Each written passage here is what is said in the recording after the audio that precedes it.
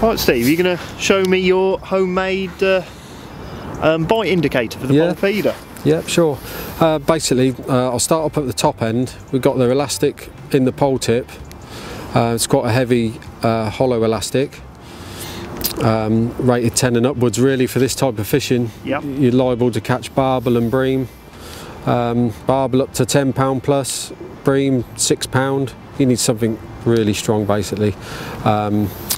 We've got a nice big elastic connector, the old-fashioned type, basically because I've got to try and get both loops, one from the indicator elastic and the absorber elastic and the mainline loop onto this. Yeah, 'cause this is a piece you've actually made yourself, isn't it? It's basically a piece of elastic with a loop on the end, so that goes into your stomfo along with the rig.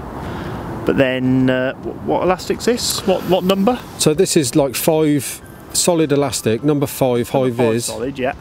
And this is going down into a piece of, it's basically an old crystal waggler that I've cut off, and basically I've drilled out the top end, a big enough hole so the elastic can be threaded through, thread it through and tie a double knot on the bottom, pull that double knot back up so it can't pull back through that hole. This is basically my bite indicator on the end of the pole. Yeah, so you've also got 3 bits of silicone there holding your rig. That's right, yeah. Basically 3 pieces of silicone which I can thread the main line of the main rig through, tie a loop on the end of the line and also connect it to the stomfo connector. What needs to be done then is to create a piece of slack line, basically pull 4 to 6 inches of extra line through the silicone rubbers.